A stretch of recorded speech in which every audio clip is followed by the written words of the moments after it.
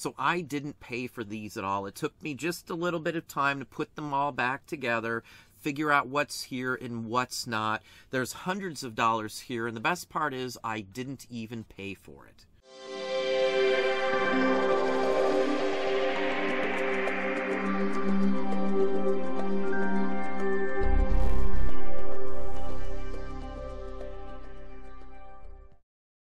Hey, it's Don. Today I wanted to talk about vintage G.I. Joes. Now, I was picking up some 78 records. The second trip I took, I've shown some of them. I've shown some photos. We've talked about some of them in several recent videos. And when I pulled up in the garbage, he was throwing out a whole bunch of old toys. There was a whole massive amount of vintage G.I. Joes. Now, I had to put these back together. All the pieces weren't in the right spots. There's bags that were included with them. There was even a couple of figures, which I was really surprised. Now, he was just going to discard them, so I got to get them for free. Now, you should know, if you're into vintage toys, what this one is here. This is Ghost Striker. This one here, in the condition that it's in, other than the stickers, it's about complete. No figures or anything, but this is a pretty darn good toy right here. Now, originally, I didn't think I was going to have anything but a couple of these, because there was 2 of these in here. So I honestly thought I would just have a couple of incomplete ones looking at it. But once I dug in the box and started pulling out the pieces, I was able to put one together at least, and it includes all the missiles and the pieces as well. It even has landing gear, the cockpit itself, which this one piece here can sell for $15 or $20 on the right day of the week. Someone may have one that's cracked and they really need to replace it. So it was a pretty nice day, not just for the records, but for a bunch of vintage toys from the late 80s and early 90s. Now, this one here, in the condition it's in, should at least get me 60 plus bucks. So that's a huge boost for the time it took to go out there and pick up the records and stuff. I spent 5 hours on this trip and about the same on another trip, plus I paid labor the time before. So excellent haul here. Now, I'm going to show you how to tell exactly what every single toy in the G.I. Joe line is from a site. We'll show you that at the end here.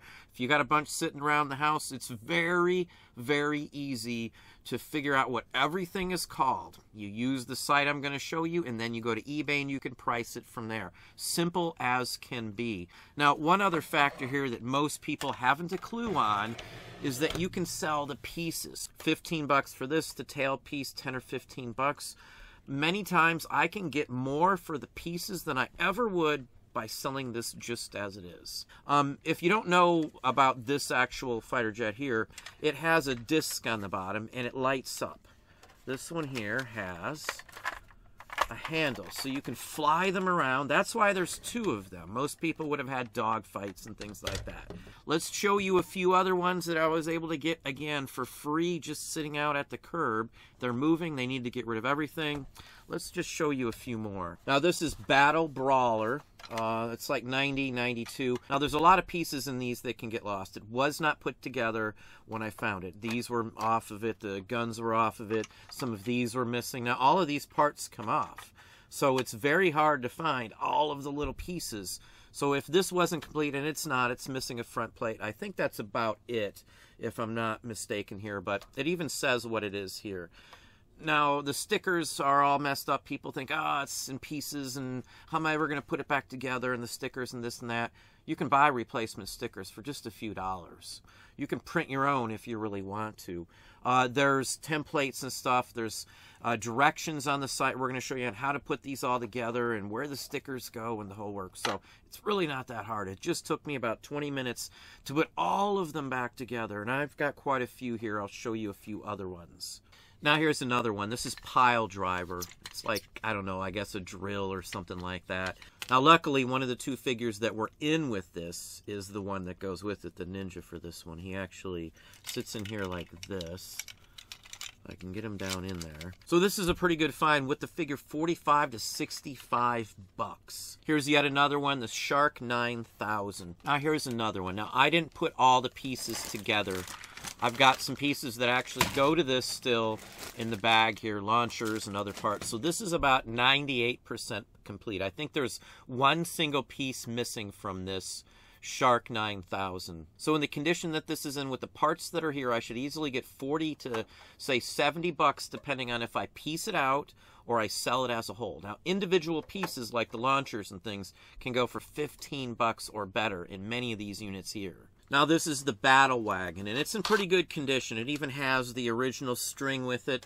It's missing, I think, or maybe it's in one of these bags, one of the missiles here.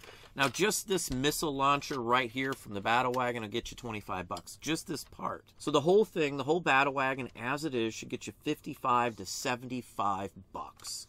Now, 75 bucks would be taking it apart and selling these guns on the front individually for 10 or 15 bucks a piece.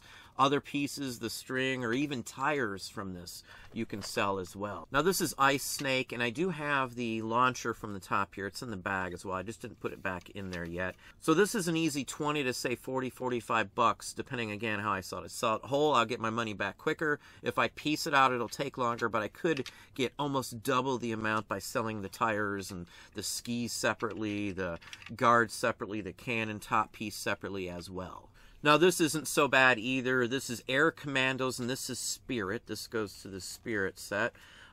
Nice condition. Most people don't assume this is going to carry much value, but this is worth like 30 bucks on its own, just like this. So that's not too bad at all, in my opinion, for something like this. It's held up. It's one of the more attractive ones, too. Patriotic and the whole works. Now, there's also probably 10 or 15 pieces from other vehicles. I don't have the vehicles. I just have the pieces. So those will sell as replacement pieces. There's probably about 60 to, say, 90 bucks in there if I break them all out and sell them individually.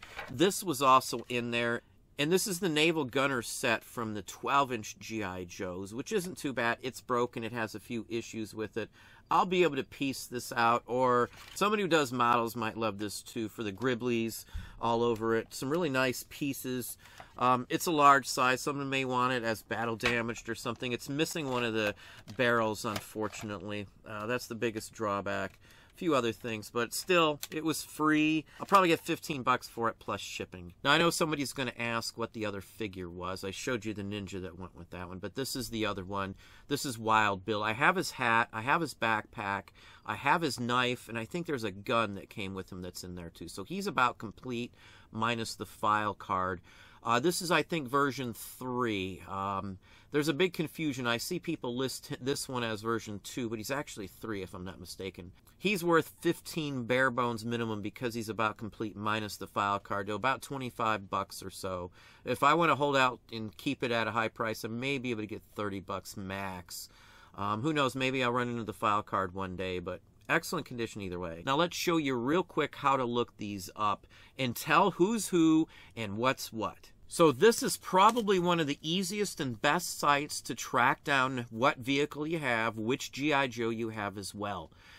Best thing to know is every one that I can think of the 3 3/4 inch figures has a date on the figure. So you start with a date that's on the figure of the vehicle. One thing to think about too, the date that's on the item itself may be later. It may be a later version, or it may have been copyrighted 1 year, at the end of 1 year, and not produced and manufactured and pushed out to the general public till the very beginning of the very next year. So some of the items may say 91, but they were actually released in 92. So FYI, some of the figures could be different as well if they had a different version, like Wild Bill, for an example. Now with this site, Yo Joe, I'll have a link down in the description box. You go to the Joe database here. You've got toys, comics, collectibles, international, media. If you go to toys, you can break it down by Hot Toys, Sigma. I mean, it has everything in here. So nothing is missed that I can think of in here, even the micros. So if you go to figures, just click on figures, and you can pick the year. Go by the date on the figure. That's honestly probably the best way to tell. The earlier ones are kind of generic. They remind me of the black hole figures of the same time frame to some extent. It almost looks like Star if it was red, some of the figures, like the Cobra figures. If you click on it, it'll open up the figure. Now there's a bunch of ads. If you have an ad blocker, turn on ad blocker, and we won't have to see any of this junk on here. But it gives you the date, some basic information. All the views of the figures, you can see how they move. It shows you the weapons as well. Now the same thing, instead of picking the action figures themselves, I picked vehicles, and then I can pick by date. And it's got a wide range of them in here. Let's just pick 91.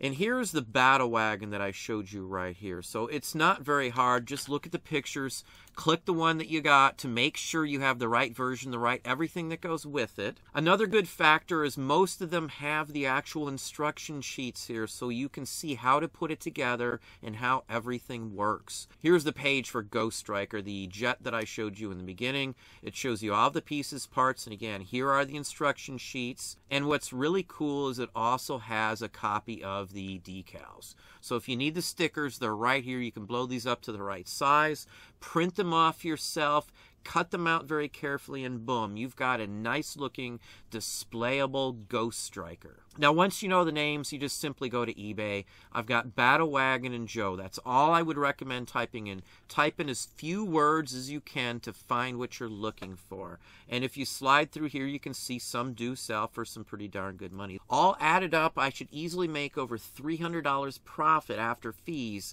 for these free G.I. Joes. But anyway, that's what I have for you today. Well, there we have it. Hopefully that gave you some ideas, some thoughts. If you enjoyed this video, please hit that like button down below. You can also hit the bell icon to be notified if I post new content or go live. Subscribe and tell all your friends.